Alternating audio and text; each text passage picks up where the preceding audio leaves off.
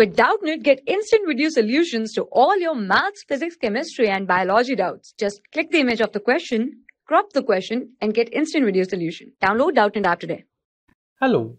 The question is the percentage error in the quantities P, Q, and RS is given as 0.5, 1, 3, and 1.5%. And we have given a quantity A is PQ, Q square divided by under root RS. The maximum percentage error in the value of A will be. So we know about the percentage error. A is given as PQ, Q square divided by under root of RS.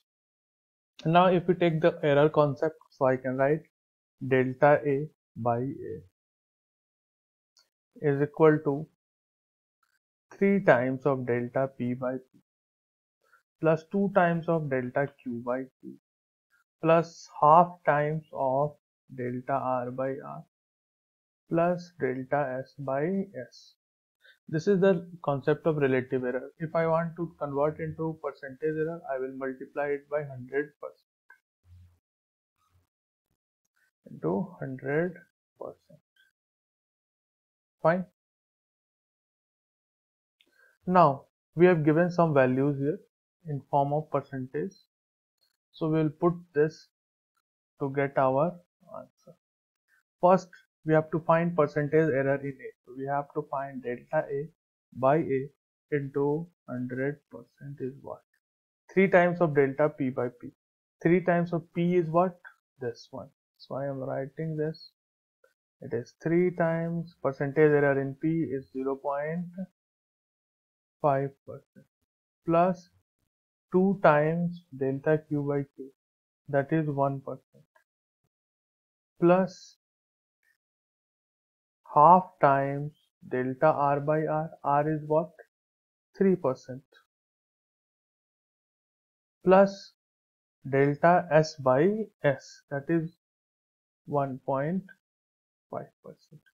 Now we have to just solve it. It's 315, 1.5% plus 2% plus 1.5% plus 1.5%.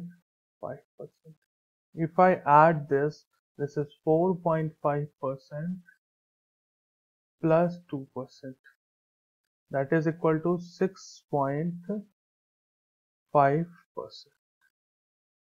Fine.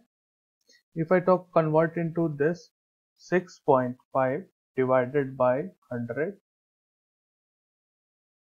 this gives here 1 to 3 times, 0.065. Fine. It means option number 3 is correct. I hope you have got your answer. Thank you. For class 6 to 12, IIT JEE and NEET level. Trusted by more than 5 crore students. Download Doubtnut app today.